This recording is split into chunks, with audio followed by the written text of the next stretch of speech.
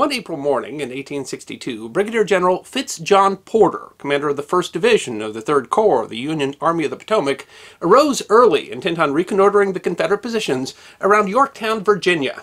But things that day didn't go quite as planned. There's a lot of reasons to talk about history. Sometimes history is poignant. Sometimes history is humorous.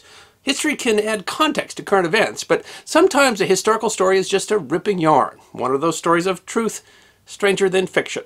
There were a lot of new technologies tested during the U.S. Civil War, among them some of the first attempts at the use of military air power. But new technologies don't always work quite as you'd expect. It is history that deserves to be remembered. Fitz-John Porter was born in New Hampshire in 1822, the son of a naval captain.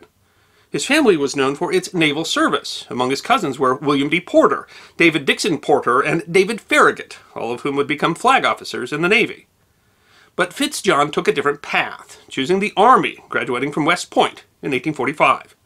He saw distinguished service in the war with Mexico, being brevetted a captain for bravery in the Battle of Molina del Rey and being wounded at Chapultepec. He taught cavalry and artillery at West Point, served as General Albert Sidney Johnston's adjutant during the ill-conceived 1857 to 1858 Mormon War. At the outbreak of the Civil War, Porter was quickly promoted to Colonel of the 15th U.S. Infantry, and then by May, Brigadier General of Volunteers. In May of 1862, he commanded a division of the Union Army of the Potomac under the command of Major General George B. McClellan. The Peninsula Campaign represented a Union operation to invade Virginia, intent on capturing the Confederate capital of Richmond. The Peninsula Campaign was the first major offensive of the war in the East, and to some estimates offered the possibility of a quick resolution to the war. The campaign was a notable example of McClellan's legendary timidity, largely presented as an opportunity lost as he overestimated the Confederate forces facing him. After confronting Confederate siege works along the Warwick River, defensive works whose strength was exaggerated by the deception tactics of Confederate General John Magruder, McClellan chose to besiege the Confederate works near Yorktown, Virginia, the location where George Washington had won the decisive battle of the American Revolution in 1781.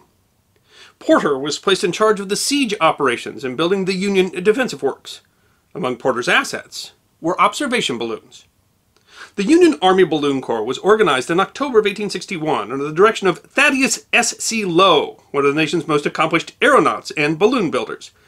After what can only be called an adventure at the Battle of First Bull Run in July 1861, in which Lowe's balloon landed behind enemy lines and he had to be extricated with the help of his wife, Lincoln ordered the creation of a balloon corps with Lowe as chief aeronaut.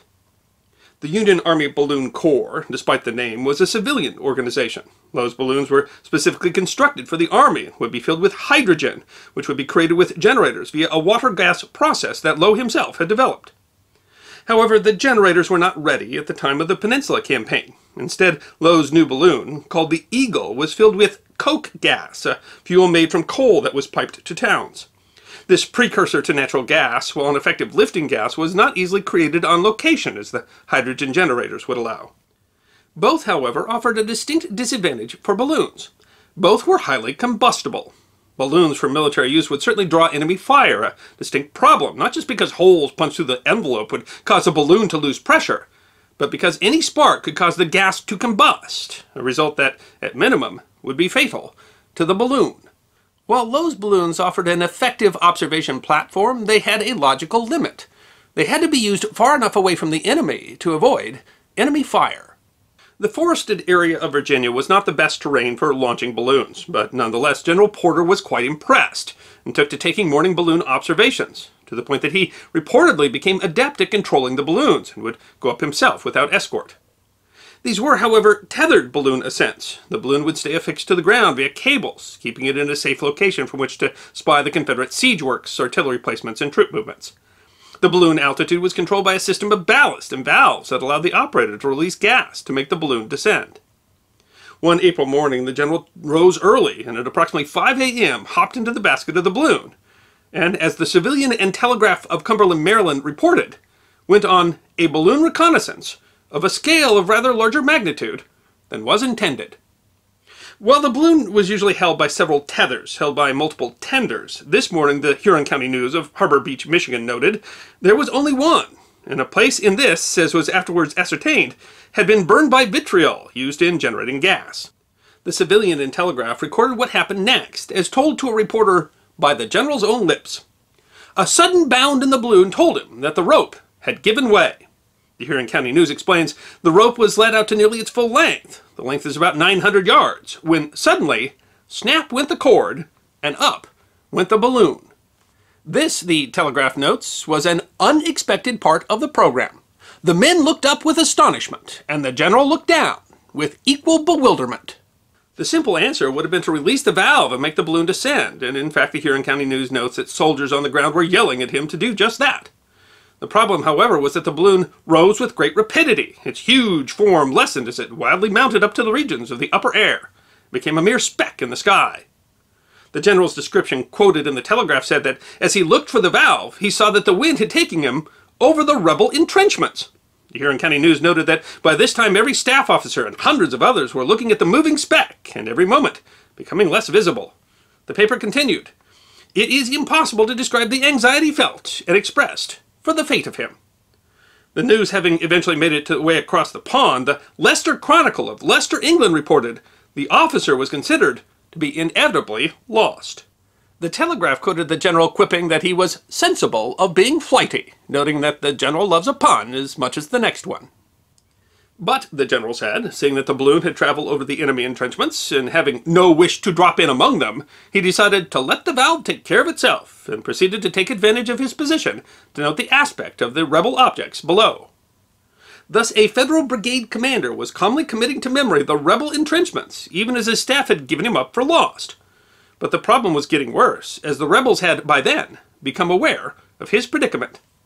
The general noted that crowds of soldiers rushed from the woods, and he heard their shouts distinctly. But despite hanging from a bag of explosive gas, the general said that he was not afraid on this score. The balloon had risen so rapidly that it was out of range of most muskets of the era. Still, he might have been overly optimistic. While a rifle at the time was generally accurate to about 400 yards, that was shooting at a man-sized target, and the general's balloon was much larger than a man. Moreover, some rifles and good marksmen could be accurate much further, as well as artillery, which, while generally not built to shoot at the sky, had plenty of range for the general's balloon gently wafting above. In fact, the website of the American Battlefield Trust notes that rebels made it a ritual to shoot at Lowe's balloon. Lowe noted, "The enemy opened upon it with their heavy siege guns or rifled field pieces until it attained an altitude to be out of reach, and repeated this fire when the balloon descended until it was concealed by the woods." But realistically, artillery in the Civil War wasn't built to shoot at moving targets in the air. Despite what the Leicester Chronicle called an accident of the most thrilling nature, the general was never really threatened by Confederate fire. Rather, the hope was, having drifted over Confederate lines, that he would have no choice eventually but to descend and be captured. The general said that the map of the country was distinctly discernible. He saw Yorktown and its works, York River and its windings, and Norfolk and its smoking chimneys. But then, the Leicester Chronicle notes, the hearts that were wrung with the hardness and strangeness of his fate were suddenly cheered, as well as amazed, with the return of the balloon over our own camps. The general simply said that a countercurrent of air struck the balloon and its course shifted. The improbable untethered balloon that had taken a Union general floating over Confederate lines then decided to take him back. The general said its retreat from rebeldom was rapid. Over his own lines now, the general released the valve. The civilian in Telegraph wrote, "Soon it began to descend, but with a rapidity that aroused new apprehension." The general said it was with a rapidity that he would not care to have repeated. The paper goes on. Quickly, a squad of cavalry led by Captain Locke and Lieutenant McQuaid of the general's staff plunged spurs to their horses and dashed away in the direction of the descending balloon. But the adventure was not quite over. The general told the reporter the car struck the top of a shelter tent, under which luckily no one happened to be at the time, knocking the tent into pie and left the general enveloped in a mass of collapsed oil silk. Still, the Leicester Chronicle concluded, he came down to earth by the run, entirely unharmed. And the Huron County News finished, he crawled out and found himself in the middle of a camp, not 100 rods from General McClellan's headquarters.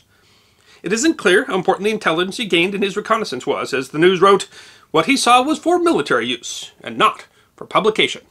The story of a Union major general haplessly floating over Confederate lines in a rogue balloon only to have the wind shift or return him to his own camp is almost farcical given the gravity of the war that was being fought. But what's perhaps most surprising is how widely it was reported around the country, even in Confederate newspapers, even internationally. Maybe it's just because it is a ripping yarn, or I guess in this case a ripped tether, or maybe it's because the people in grim times were looking for distraction. It's unlikely the intelligence gained ended up being militarily significant, as the siege never turned into a battle. In May, knowing that McClellan was preparing a devastating artillery bombardment, Confederate General Joseph Johnston unexpectedly withdrew his troops from their line and retreated towards Richmond. Johnston was eventually replaced by the more aggressive Robert E. Lee, who in the 7 Days battles held McClellan's Army of the Potomac out of Richmond, and the early victory that they had hoped. Balloons were used in the Civil War by both sides and arguably had some impact in certain situations and some battles, but it appears that the time of military aviation hadn't yet come, not quite proving their worth. The Union Balloon Corps was dissolved in 1863. As for Fitz-John Porter, the event that became known as Fitz-John's Folly was not by any means his low point in the war. Despite being recognized as an able commander, a court-martial later found him responsible for the Union defeat in the Battle of Second Bull Run in August of 1862. The court-martial was political, and a commission in 1879 determined that its conclusion was unjust, but Fitz-John Porter's military career was ruined. The way he was treated, you'd think that he maybe would have wished that the wind had never shifted that morning in April.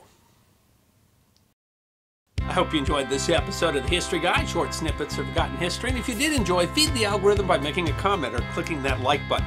If you have suggestions for future episodes, please send those to our suggestions email box. Check out our webpage at thehistoryguide.net. And of course, we're on Facebook, Instagram, and Twitter.